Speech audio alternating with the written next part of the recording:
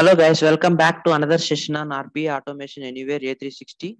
So we are going to learn Automation Anywhere A360 new features, advanced concepts and interview questions as well. Please subscribe and don't forget to click on bell icon. Then that's why you will be notified whenever I upload a new video or series on Automation Anywhere A360. So we are going to learn each and every Automation Anywhere A360 concept with the help of an example. So in the today's session, we are going to learn triggers concepts. In the previous session, we have already covered file triggers. So in this session, we are going to cover, folder triggers with help of an example. So first of all, we'll see what is triggers. So trigger is nothing but an event. So it enables a task to run automatically, in response to an event that occurs in our local computer system. So like triggers something like when the window is open or window is closed, file is updated, folder is updated, file is deleted, renamed, folder is deleted, renamed, or the process is running or executing, or the specific hotkey. If you can pass specific hotkey like control S, control V, control shift L, something like that. So based on those triggers, we can run specific task or command. So let's get started. Now we are in Automation Anywhere A360 control room homepage.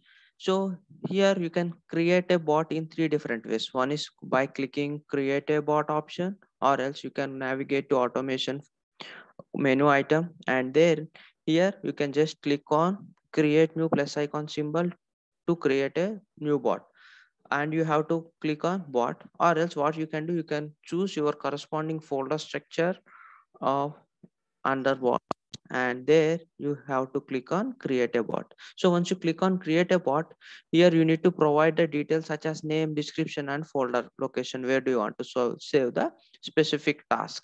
So let's say I'll create folder triggers. Okay, so this description is optional, and the folder structure, if you want to change the folder location where do you want to store, you can change by clicking on choose, or else you can keep the same folder structure. So let me choose Automation Anywhere A360 and let me click on choose.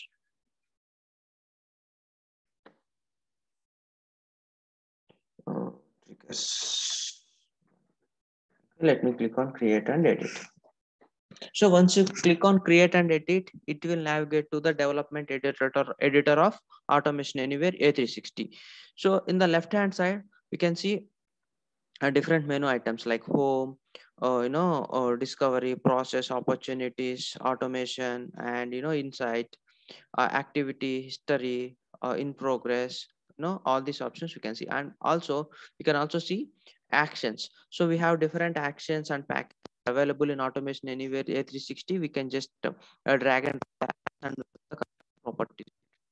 We can also create variables, and also we can use the triggers as well. So here you can see different types of triggers available like email trigger, hotkey trigger, interface trigger, process trigger, service trigger, Windows trigger, and folder trigger. So in this today we are going to focus on folder trigger. So let me drag and drop the folder trigger under the triggers activity.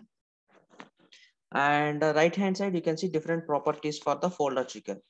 First of all, we need to provide the folder for trigger event. Let me browse and let me select the folder from my local VDI. So let me go to documents, Python, and let me select the trigger folder now. So under trigger folder, I have a folder and a file. So let me rename it to folder one. Okay. So here we can perform trigger events for folder. So let's see what are the options available.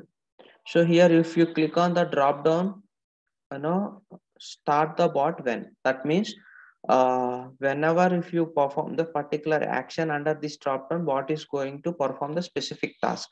So what I'll do, I'll choose a folder renamed. So here we have another option, monitor all the folders under the folder path. That means whatever the folders or files available in the specific folder.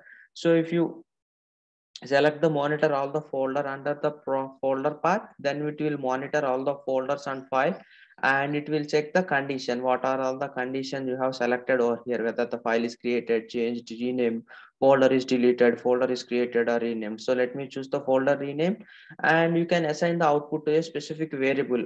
So, but this is optional. But if you want to, get the output of the trigger event, you can just create a variable by clicking on create variable. This is a record type, and here you can provide the output name, something like that, v output, and you can choose the default values of index, name of the trigger, and everything. And you can also select the date and time zone, and you can also choose the file or folder from the control room or a desktop file. So as of now, this is not required for us to perform the folder actions. So what I will do, I'll perform a small event. So let me drag and drop message box.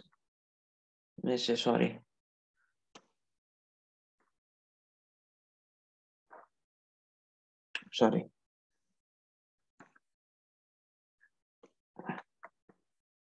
So let me drag and drop message box. And here what I'll do, if you want to change the message box window title, yes, you can change the message box window title as well.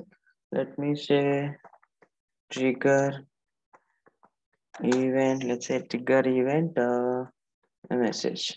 Okay. So in the message box body, I want to display folder rename, okay. So if you want to close the message box after specific time, you can select this checkbox and you can provide the uh, seconds. Let's suppose if you want to close the message box within 10 seconds, yes, you can provide the time as well. Okay, let me click on save. So in the trigger, in order to run this process, we need to click on run button. But if you see here we have two options: run now and run with the triggers. So whenever if you click on run with the triggers, this code will execute unless and until the condition satisfied from the trigger event. So, but if you click on trigger, it will directly execute this line of code without checking any conditions under the trigger event. So let's see both the options. So first of all, I'll click on run now option to display the message box. So here, whether the folder is renamed or not, it is not going to check any trigger event or condition. It will directly execute the message box. If it is deployed to your computer, is executing, and here you can see the message box already displayed, and it will automatically close the within 10 seconds. Okay, so it closed. Okay, so now let's see how run trigger event will work. So let me go to run, and let's click on run with triggers. So in this scenario, we need to wait for some time to enable a to enable trigger event. So here you can see deploying to your computer only. So we need to wait some time to enable the trigger events.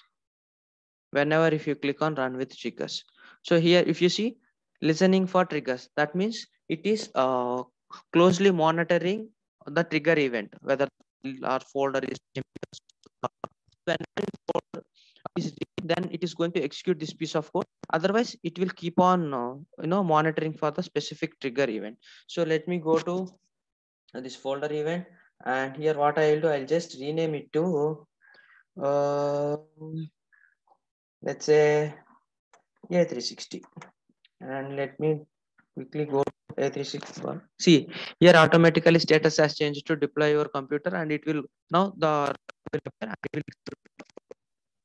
can see the message box is appeared. This is how we can perform the triggers. So in the real-time scenarios, let's suppose if the business or SME or end user want to update specific file, specific input values, that in such kind of scenarios we can use the triggers. So in the upcoming session, what I'll do, I'll work on the real time scenarios. Whenever the end user input is required, we need to use the trigger. So I'll explain the real time concept with the help of an example. So please subscribe and don't forget to click on bell icon. That's why you'll be notified every time when I upload a new video or series or advanced concepts on A360.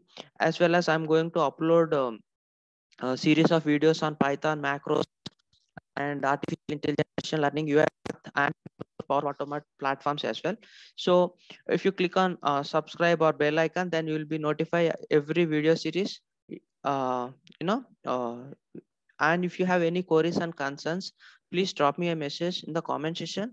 I'll try to get back to you with the required details, or I'll make videos on the same concept. Thank you.